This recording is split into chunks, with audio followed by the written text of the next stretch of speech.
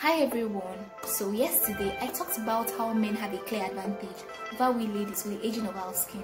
Well, this is not the case with hair loss or a condition called alopecia. A study in France actually shows that over 10 million men suffer from hair loss in a year when compared to just 2 million women. And this condition actually affects men at an early age, as early as 20 years old. Hi everyone, my name is Kachi.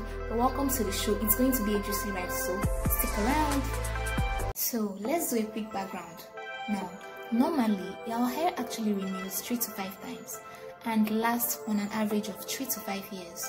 But when an individual has alopecia, their hair actually renews and grows, but it weakens and it keeps regrowing and regrowing faintly until it finally disappears. Now, we all should be asking this question: what causes this outcome? Now, baldness is genetic based. What I'm trying to say is, if your father suffers from hair loss or your grandpa is suffering from hair loss, there is a high 90% chance that you too might be bald in the future. Added to this bad genetic condition, there is also a disadvantage on the side of men. This is the very fact that they produce the male sex hormone 5 times more than women. This sex hormone, called testosterone, does not go well with the hair follicle. The hair follicle is sensitive to this hormone.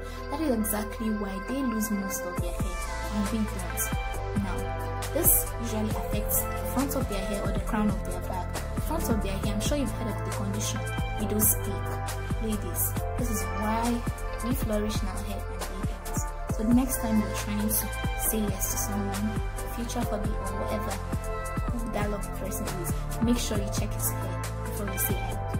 Thank you guys for listening. Join me in the next video. I'm leaving the link to my video. You could go watch this on YouTube. Okay? Thank you and bye. Seriously, I had to mention this. It took me forever to pronounce that male sex hormone. The hardest word to pronounce ever.